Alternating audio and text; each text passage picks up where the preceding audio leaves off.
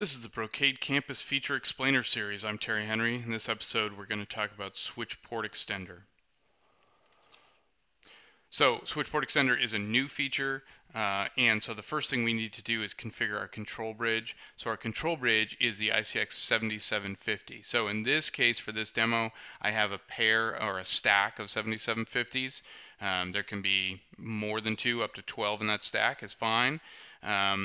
And so those are the control bridge. So once this configuration is done, all the configuration for your PEs or your 7450s is going to be done from the control bridge. So it'll work like a stack, but it's definitely not a stack. So we have our control bridge.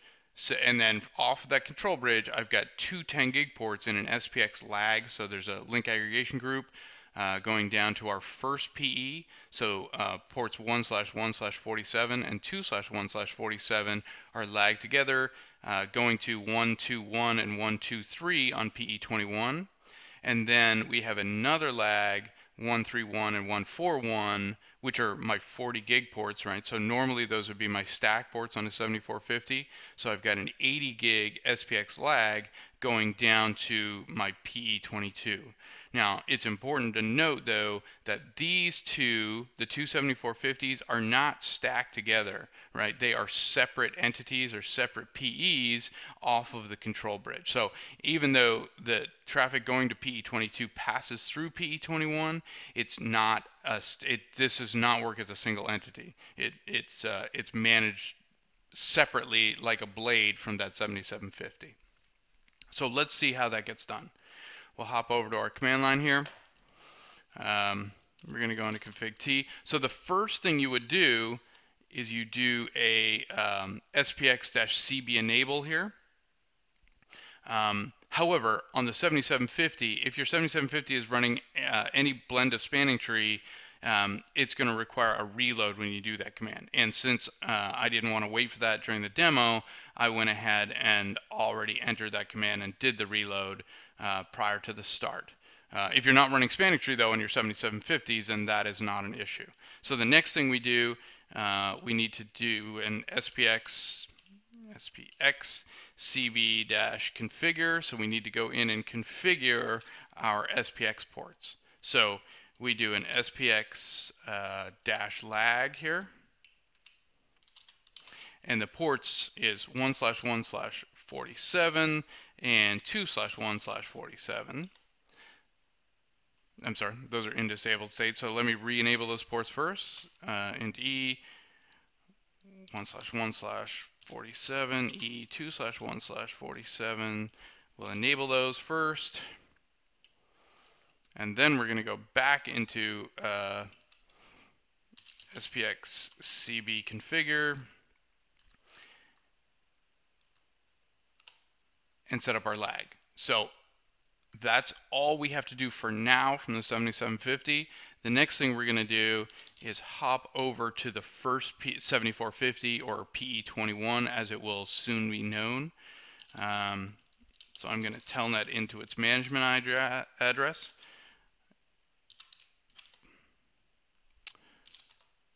Okay, so what we want to do is an SPX, going to config T first,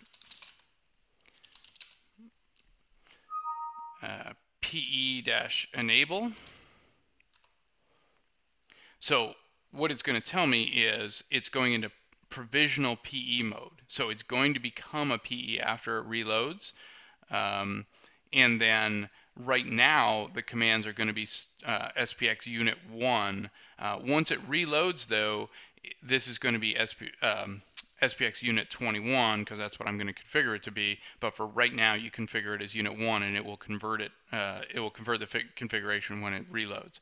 So it asks you to do a write mem and a reload to get out of provisional state and to become a real PE when it's done. So the next thing we need to do, we're going to do an optional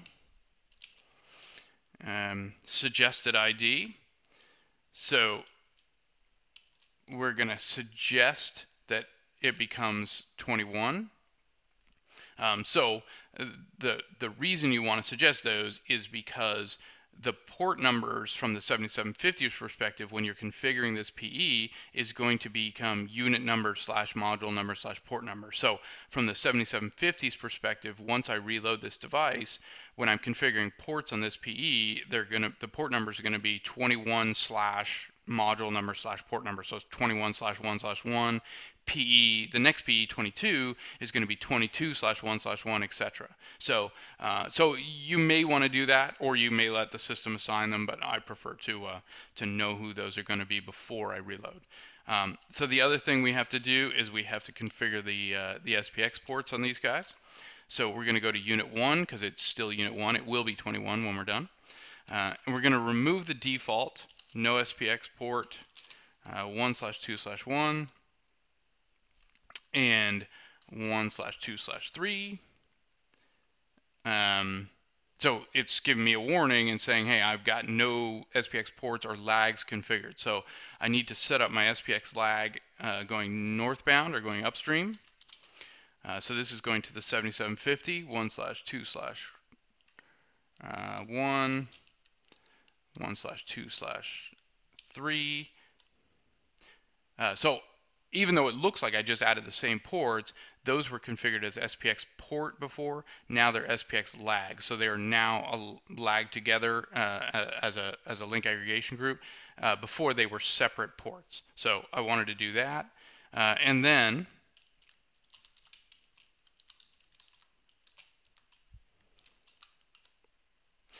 so then I'm setting my southbound lag. So I now have two SPX lags configured. So if we look at the running config here, I have my SPX PE enabled. I have suggested ID 21. And then under unit 1, which it will be unit 21, of course, I've got an SPX lag going northbound. So my two 10 gig ports going northbound up to the 7750s. And then I've got two 40 gig ports going southbound down to what will be PE 21. So I'm going to write mem, and then I'm going to reload this device, and then I can go in and configure PE 22 in the meantime while I wait for that to reload.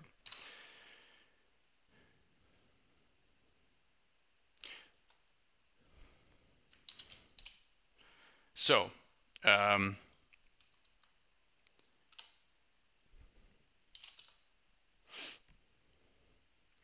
let me just hop back into my 7750s here. So back to the 7750, and the next thing I'm going to do is go into PE 20, what will be 22.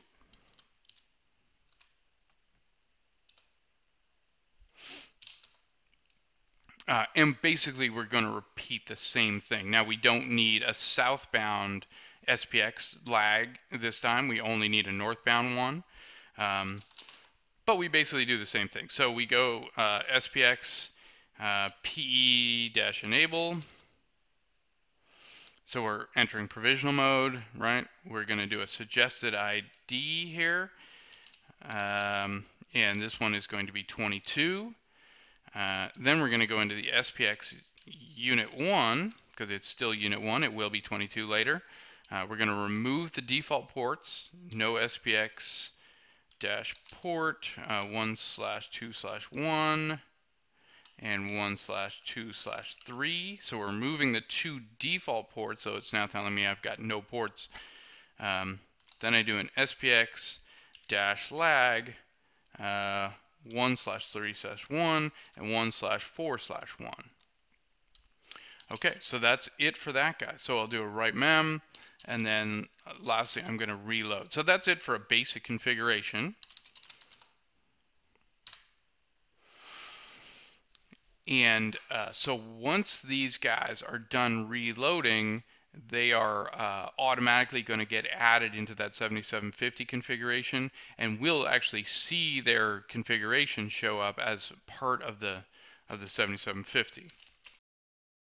So after the reload is finished of the two PE devices, we can now run that show SPX command again, and not only do we see our two 7750s, which is our control bridge, we can now see the two SPX PEs. So we see the two 7750s unit number 21 and 22, and they're remote and they're ready. So then from the topology view here, here's our two 7750s, and then we can see port 1/1/47 is connected to 21/2/1. Now, those are the primary ports of those lags, and the equal sign here tells me that that's a lag. It doesn't tell me how many ports are in that lag, but it does tell me it's a lag.